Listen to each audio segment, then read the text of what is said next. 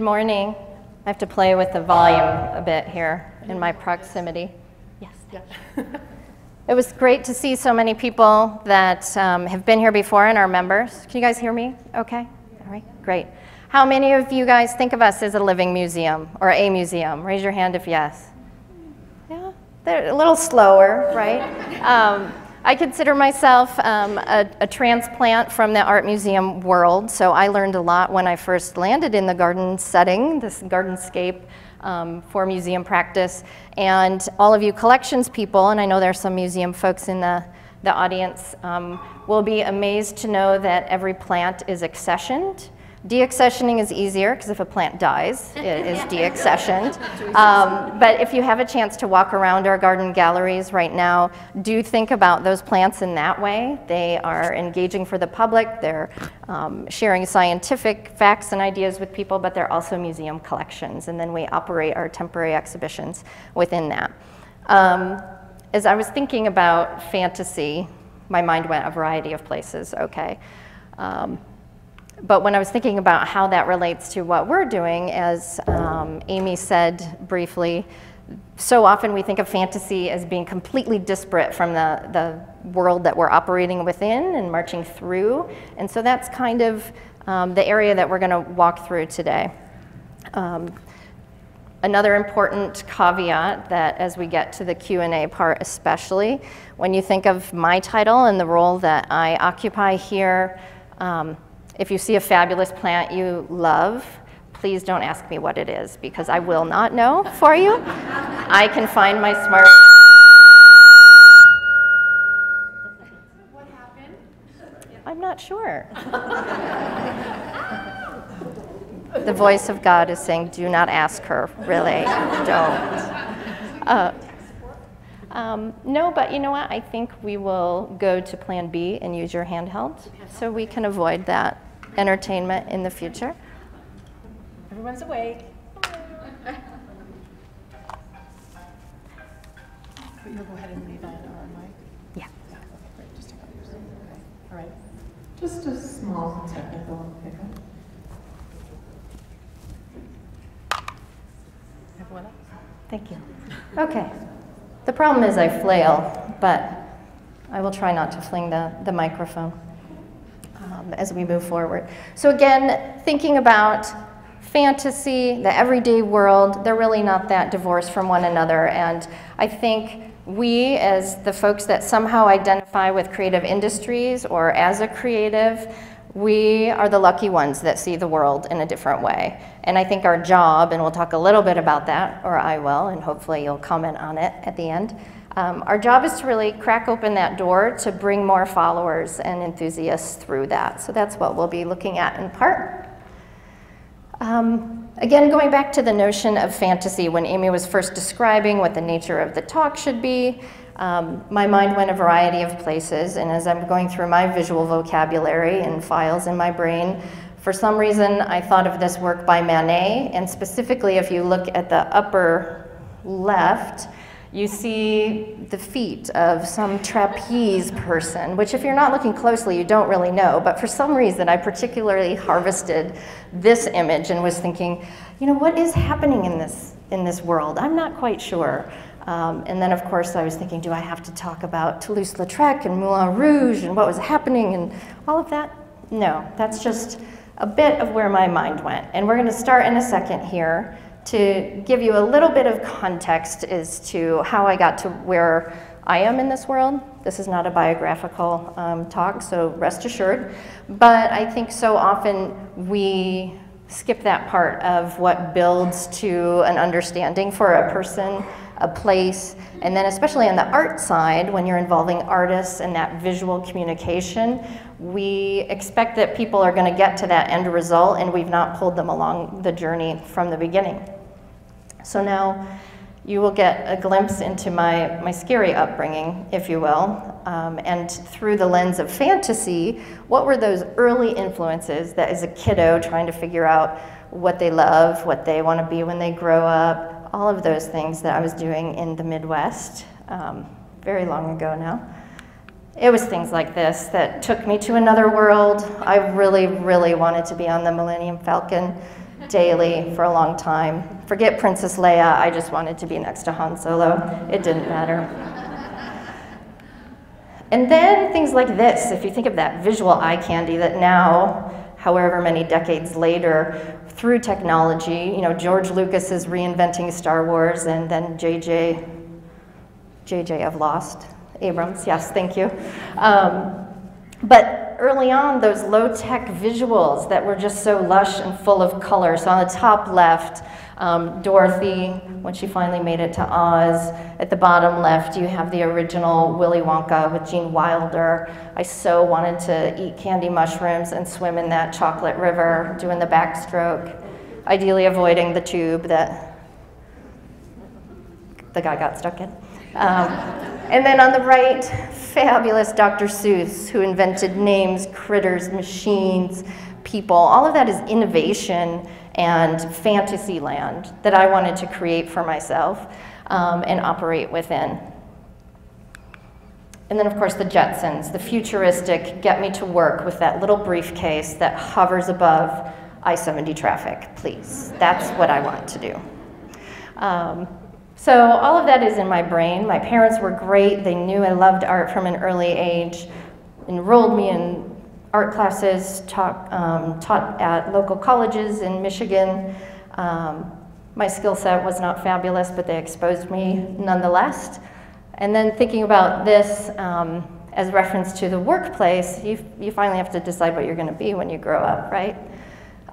So anyone that is tied to an art teacher, just give them a big hug, because I would say my high school art teacher, believe it or not, really inspired me to get where I am. And short story there, a number of us in my junior year had taken every single studio art class possible, and she really wanted to teach art history. And I was like, that's a thing? Art history is real? Okay, that makes sense. I guess art is made a long time ago. As you might imagine, raise your hand, first of all, if you loved freshman year art history in college. Those hands were slower and fewer, for those of you who did not do the head count. Think dark room slides.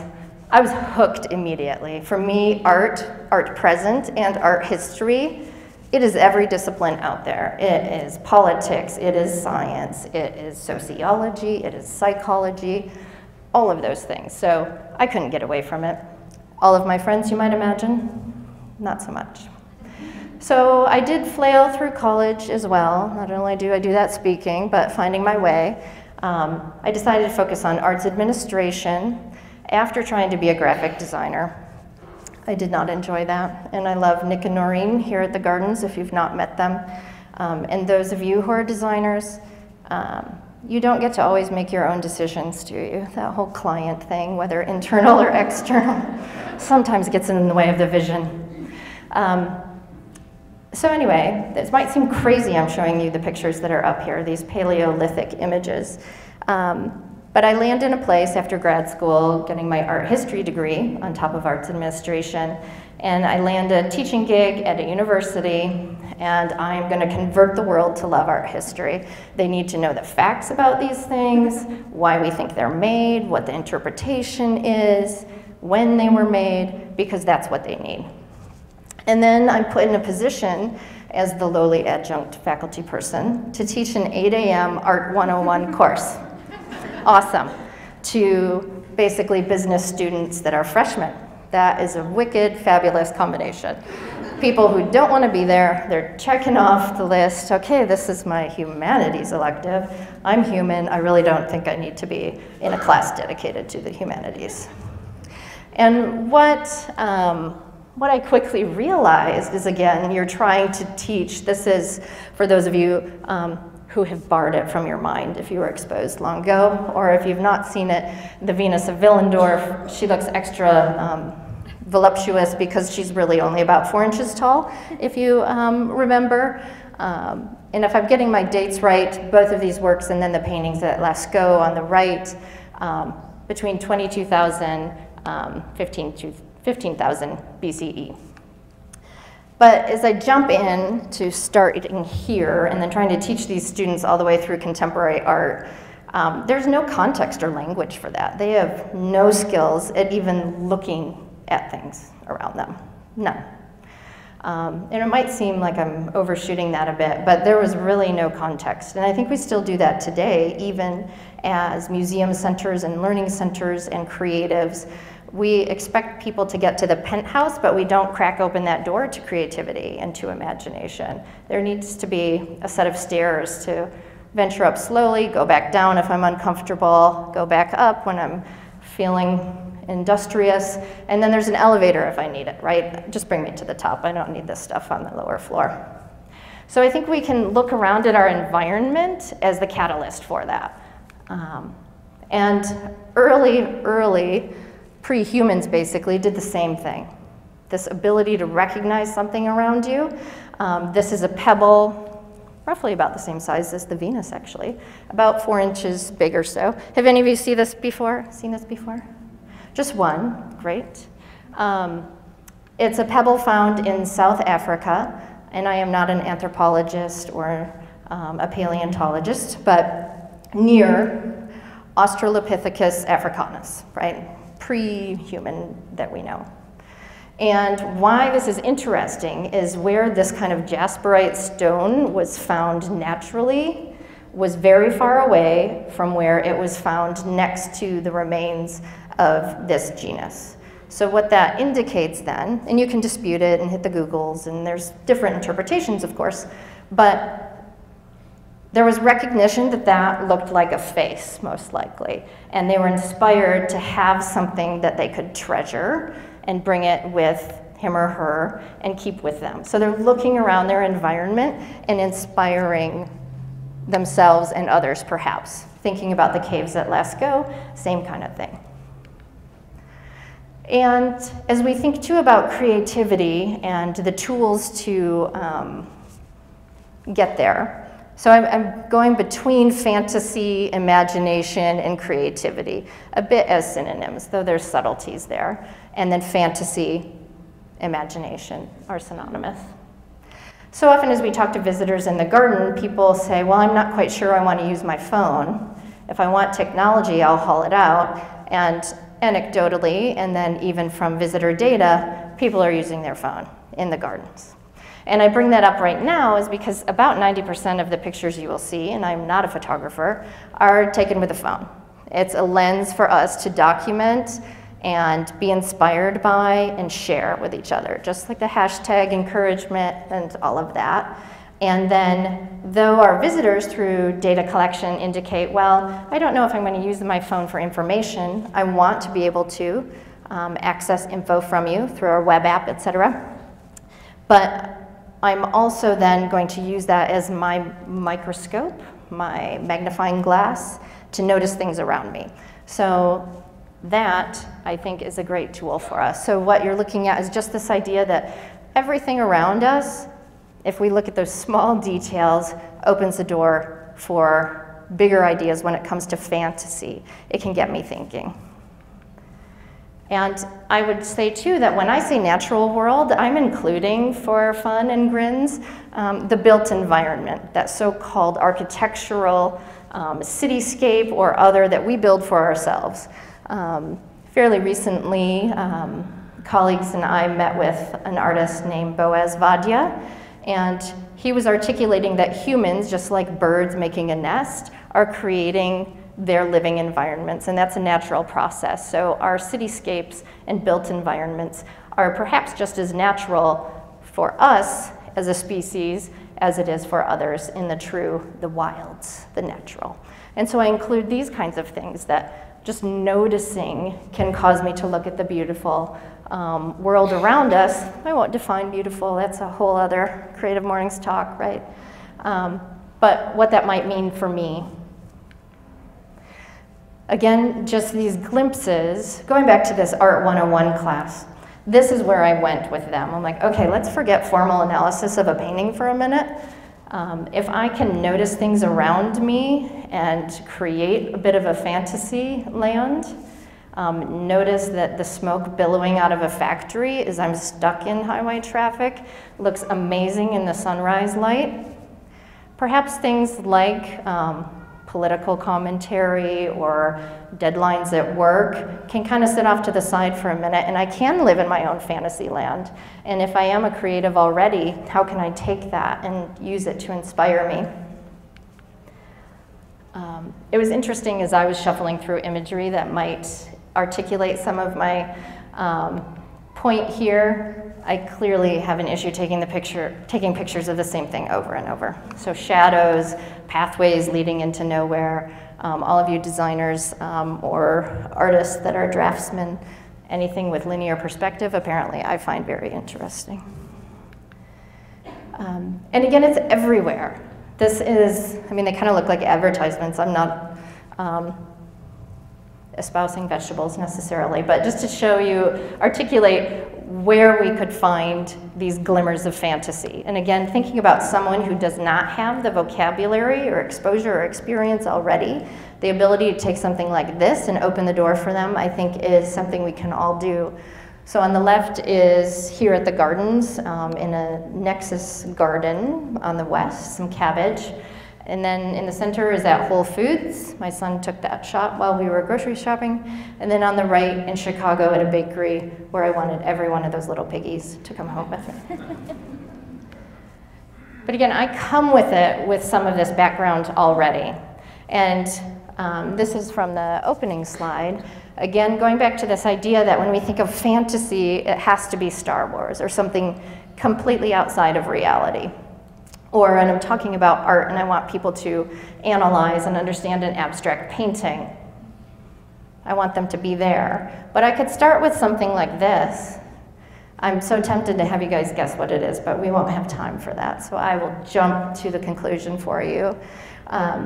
This is actually the top of a cake box at Cold Stone Creamery that, again, my son took when he noticed these ice crystals forming on an M&M ice cream cake with his phone. And so apparently I have warped him already, right, for how he walks through the world. He's playing soccer and then looking at me pointing at the clouds because they're fabulous. So that's good, but you can go too far at an early age, so I guess you have to stage it. And then again, I can talk about this with people who might be afraid of art fantasy, but it's shadows on pavement that I just snapped. But if I put up a Franz Klein painting next to it, big black strokes on a white canvas, the end result from an analysis standpoint, not getting into interpretation, but observing, repeating, it's really the same process, but this is far less scary for people. And here at the Gardens, we have this fabulous opportunity, and we didn't just arrive at this conversation because I want to share information about artist intent, about the context for those artworks, but I also think that it's important for just art to be for people, for fantasy to be created by that visitor or that person that's understanding the art for the first time or for the 15th time. Same concept here, basically an abstract painting, it just happens to be pavement. And then as I get familiar with the world around me, I can start to manipulate it again. So again, thank you cell phone and son. This is him taking a picture of himself. And then here again also, the idea suddenly I want to change vantage points of the natural world and with it. So he's actually shooting up, looking to the sky, and his little head is the strange form in the bottom right. And then art informs life and life informs art, right? And it becomes hard to tell which comes first. It's definitely the chicken and the egg. Going back to some of those earlier examples, this is a shot from the original Alice in Wonderland, right? I was always enthralled with the idea of playing with scale, how suddenly some of those visual cartoons, you're the size of an ant looking up at something enormous. And then again, you can play with that in real life too. And then maybe if I start here, whether I'm an observer or creator or participant, I can get somewhere else as well. And then it's kind of fun for me selfishly, because as I walk around the gardens, when I see daffodils, I'm thinking of things like this. Again, that's just part of my visual vocabulary, but if we as creatives can create those opportunities for others, I think the Not to sound overly altruistic, the world will be a better place, regardless of who's running it, correct? Yes. And then 2, this idea artists and designers are looking at the things around them, but I feel sometimes as though I'm waving at friends when I walk around the gardens, noticing small details like ice forming on grass. It sometimes takes longer to get from A to B, but in the end it's fine. And these are some of my friends that I noticed. I decided I needed to name them, but as you wander the gardens, and I hope you will, because it should be nice out, this picture to the left, if you walk straight out, it'll be to your left. Those white, that look like little antlers to me, those white flowers are no longer there, but everything can be anthropomorphized, right? And then sometimes friends gather in a choir and sing around the lead singer. And then 2, you can manipulate perspective, get up, down, below. And again, this is the natural world. It's a good starting place for someone who's not used to thinking about things differently. Our conservatory is Alice in Wonderland incarnate, basically. Nature does wonderful things for us without us having to insert ourselves. So how can I, if I'm going to be the next filmmaker creating the next Avatar, how can I look around me for inspiration to the real science, the real nature to create the fantastical? I think we really can start here. What does that mean for the idea of art and landscape and nature coming together? Our goal from the exhibition standpoint here at the Gardens is something like this, really that ideal juxtaposition that serves natural environment, artist, and artwork as best possible. And people take what they want with and from that. Just to give you a quick note, that is Large Reclining Figure by Henry Moore. A Deborah Butterfield sculpture. And then sometimes too, you can use natural materials, a site-specific work by Tetsunori Kawana, to transform what exists in the natural environment you're playing with. And then one great thing that is a mixed blessing for some of our artists or museum partners, nature steps in, and the unique part about an outdoor gallery setting is that she gets her way and changes what that vision can look like. That dynamism and tension is really an important element of art here in the Gardens that really we need to embrace because Mother Nature wins. This is a work by Nancy Lovendahl that we're installing in the first week of May. Does that look like May? Yes, in Colorado that looks like May. And so the woman on the right is the artist, Nancy Lovendahl. This is Spiral Dance. And we were sprinting to get this temporary installation in the snow the day before the opening or something like that, as it so happens. But that's the novelty. You have to give part of that away. And then again, this is an artwork by Linda Fleming, Refugium. The artist comes in with his or her vision. We put it in a context. It's not in a white box gallery, so we've added our own level of fantasy perhaps, and then it changes throughout its duration here and takes on new meaning for others and allows people to explore that artwork and that art space. This is meant to go in and truly be like a refuge in a way that if you're inside of an art gallery with ceilings and walls, you don't quite have the same opportunity. So how do we get to this end product vision? That is kind of the top of the penthouse I was talking about. You're able to understand artist, it's a perfect presentation. But going back to this, noticing the details along the way, and a bit like the idea that we want to live in the moment and appreciate those details of getting there. It's hard to do. The same sensibility can be applied to doing the work that gets to that final product. So even if you are a graphic designer in that cafe by yourself, the ability to notice those things around you that can inform your work, perhaps some surprise. This is one of our favorite things to do here at the Gardens, is lay down the yellow brick road of plywood. Dorothy is not on the other side of that. Though my colleagues and I wish we could click our heels and magically install sculpture. It doesn't happen that way. But I include it not because of the behind the scenes glimpse, but the idea of shadows playing across a messy area. That's still, for instance, what I see when I look at it. And it's very similar to this. That again, if I wanted to talk about abstract painting with someone, I could do something like this as a starting point, perhaps. And then you get to the messiness of getting something in. And it's busy, it's challenging, but along the way, you get these views that not everyone is privy to. I have no doubt some of you or others, someone was asking me about plants. What do you do if someone touches the plants? What do you do if someone touches the art? My message is, don't touch the art. But on the right-hand side, you see a detail of Deborah Butterfield's work, and if you're familiar with it or you saw that exhibition, number one question is that wood? No, it's bronze. No, really, is that wood? Really, it's bronze. And then it results in touching, says the person who does not want you to touch the artwork. But this idea, again, of finding those vantage points and viewpoints that you might not usually stumble across unless you're pausing or looking at the world around you, it does beg to touch, if you will. And then I thought I'd include this because, just to reiterate the point, we're marching along doing this work and we turn around here at the gardens, and it's impossible to work here at the gardens and not be inspired. Again, disclaimer, I am not a horticulture professional. That's what I will say.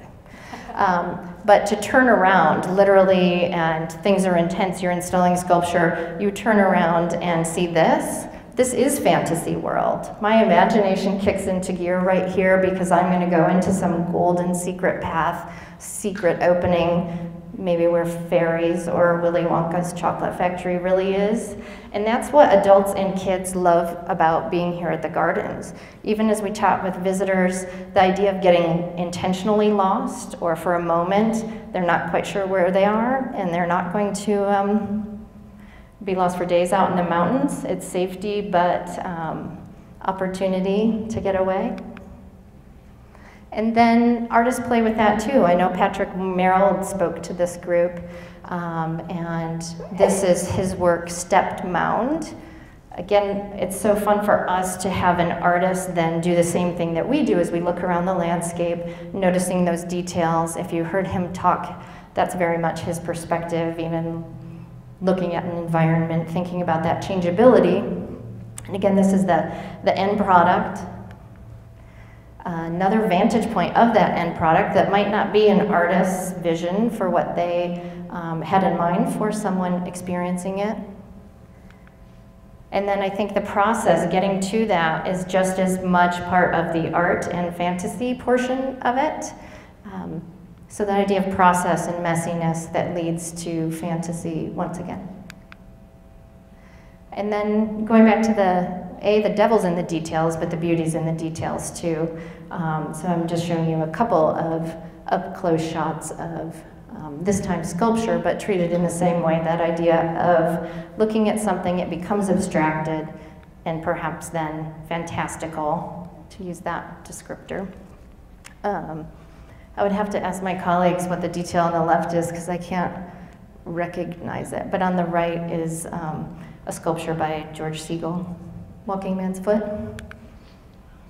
And then the top of a Henry Moore sculpture. So to flip something, clearly Henry Moore, who moved his stuff around a lot, was understanding that to walk around a piece and to have three-dimensional perspective is essential, but not many of our visitors get to see the top of the head of a 10-foot figure, so you get to see that texture. And if I zoom in there and get rid of all the context, it is abstracted and becomes even more fantastical.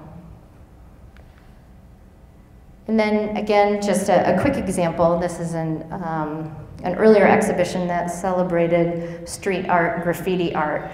I can take inspiration and then enliven the world around me. So this is artist Lady Pink in a studio setting. She created murals for us, but in that intentional way, trying to create a fantasy world out of our kind of very contrived, structured world. Artists can do that with intent, and if we can encourage people to legally take that into their hands and create around them, I think that we can encourage more people to get to a place of creating fantasy for a positive outcome.